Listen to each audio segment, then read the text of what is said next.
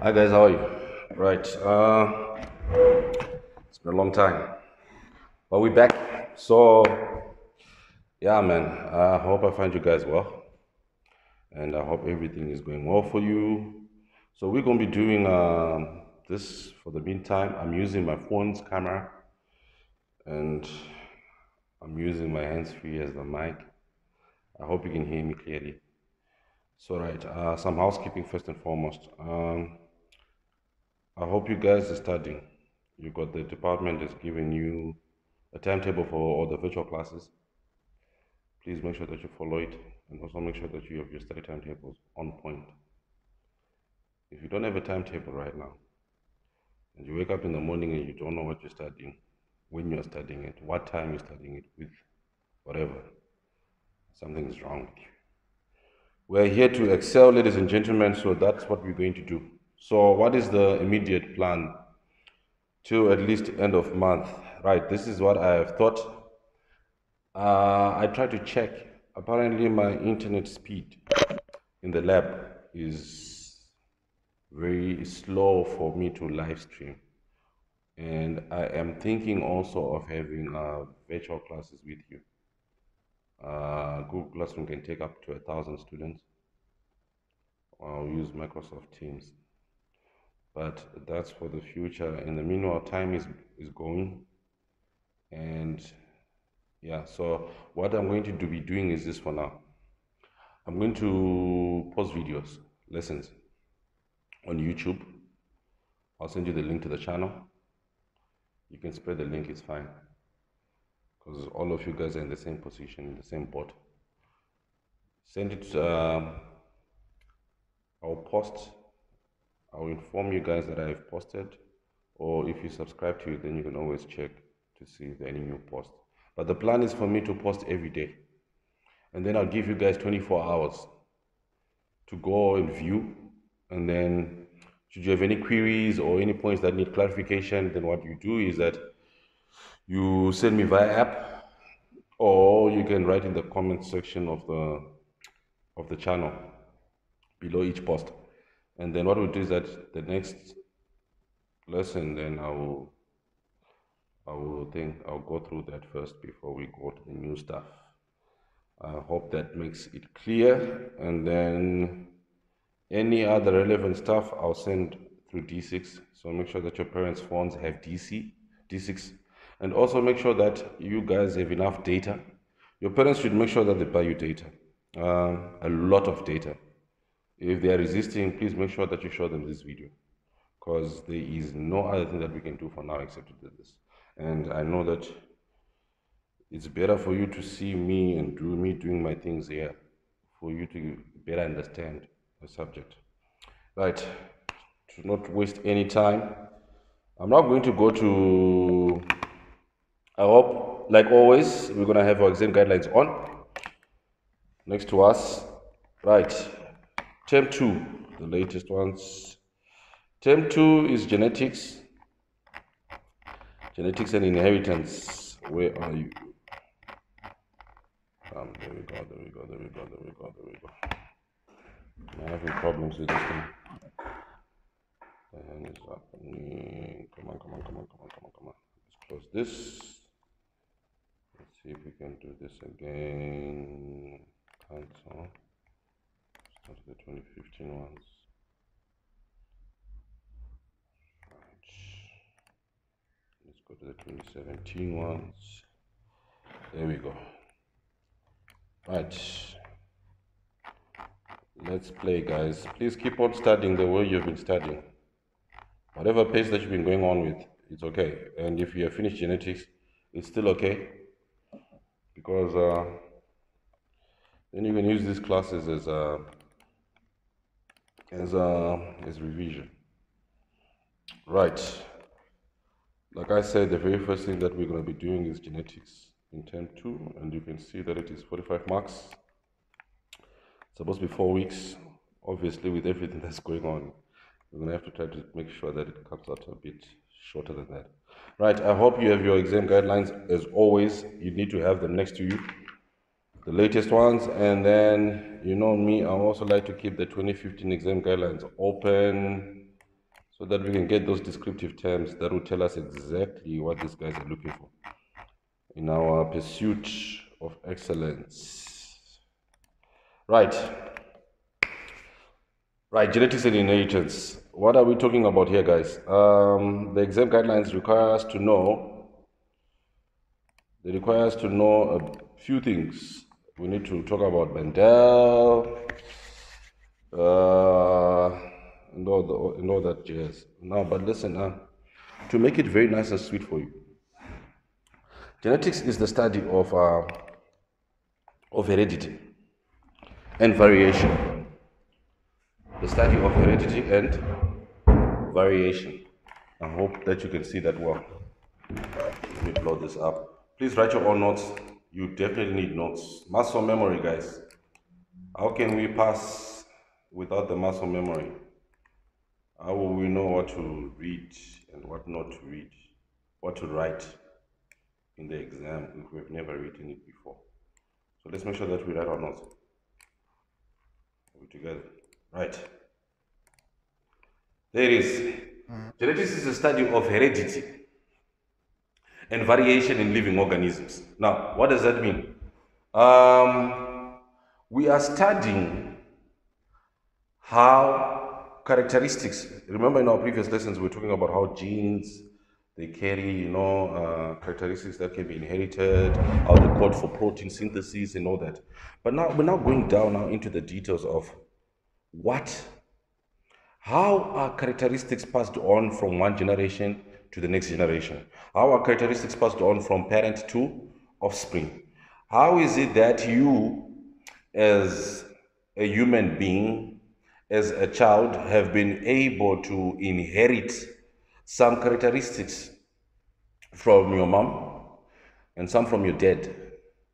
It could be physical characteristics. It could be mannerisms, something that is not tangible, but that you do, maybe a particular posture that can be related to your dad or whatever.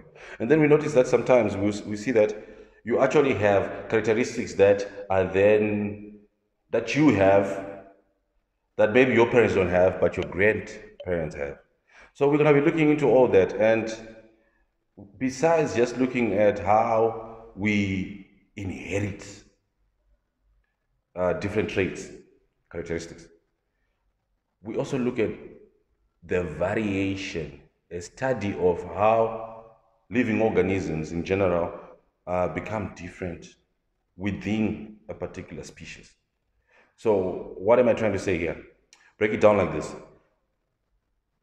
You are, remember when we were doing reproduction, you are basically now an adult, but initially you used to be half and half. Mommy gave you half her chromosomes. Daddy gave you half of the chromosomes.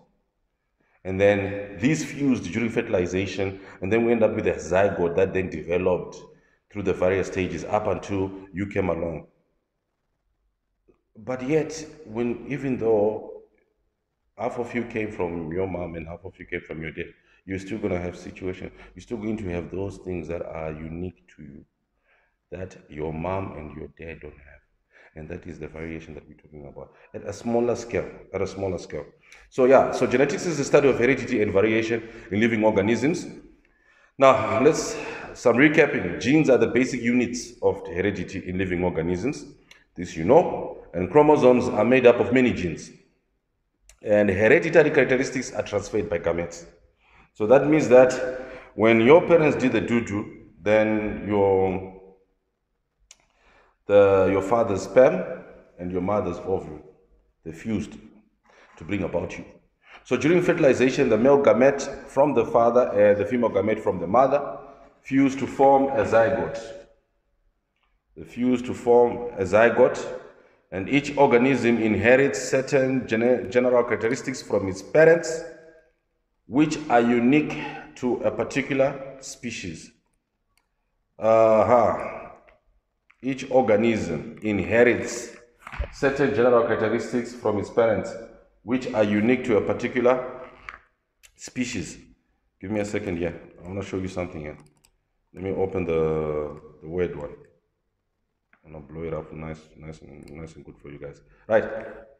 So we are inheriting characteristics, general characteristics that will make us to be who we are. For you to be called a human being, it is because of the characteristics that you are having. And we cannot inherit characteristics, general characteristics. The general characteristics we talk about is this, something like at the basic, 2 legs, 2 arms, your brain, how you're able to process things, how you're able to talk to people, the intelligence that you have, that makes you a human being. Empathy, feelings, and all that. Things that are unique to a human being, those things. So those we inherit from our parents, those general characteristics that ensure that we are who we are. And then each organism also inherits special characteristics from both parents that make it unique. Right. As in within your class, within the guys that you are in class with, you have, all of you are all human beings. All of you, all of us. So within a class, we're all human beings. Those are the general characteristics. And yet, within the class, save for those who may be maternal twins, but within the class, you're going to have a situation where even though you're all human beings, you're not all the same. So those are the unique characteristics we're talking about. What makes you unique? What makes you different from the rest of the human, the Homo sapiens species? Right? Each organism will also inherit special characteristics from both parents that make it unique. And then the complete set of genes of a particular organism is known as its genome. This is a question, by the way, a past exam question. It's in question 1.1, 1.2, sorry. You know, they give the correct biological terms, or it can be given as a section A, 1.4, or section B. Within the questions, define what a genome is. So please, the notes we need from you, so please make sure that you get them. A genome is a copy of all the essential DNA coding. Let's open from here. Right, let's close this. Let's do this. So view this. Right, view. Give me a second, guys. I'm trying to get this thing to be all good for you, so that we can work with. Come on, come on, come on, come on, come on. Lovely.